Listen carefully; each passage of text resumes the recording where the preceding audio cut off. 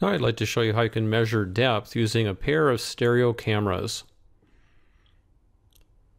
This is my physical apparatus. Please note the position of the left and right cameras. I'm using the modified version of this VI from the Vision Essentials Guide download package. This modified version is compatible with the physical apparatus I just showed you. Here I'm using a step wedge on a riser made from plastic bricks. Each step corresponds to 1 centimeter. Let me place this vertically now. And I'm going to go to semi-global block matching algorithm. Let's select the depth image.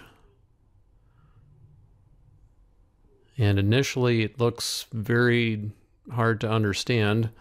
What we want to do is set the maximum depth to correspond to the location of the baseboard in the Stereo Vision system.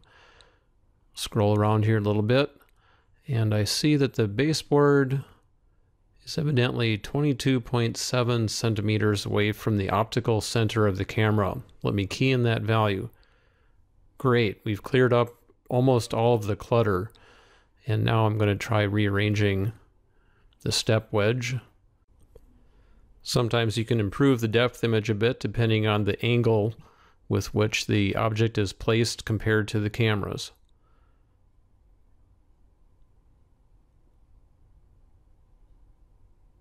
Alright, that looks pretty good. Now let's see if we can get some information from this depth image. I'll draw your attention right here. Now as you roam your cursor over the image, if you look down at that depth measurement gauge, you see that the depth increases by 1 centimeter increments as you descend the step wedge.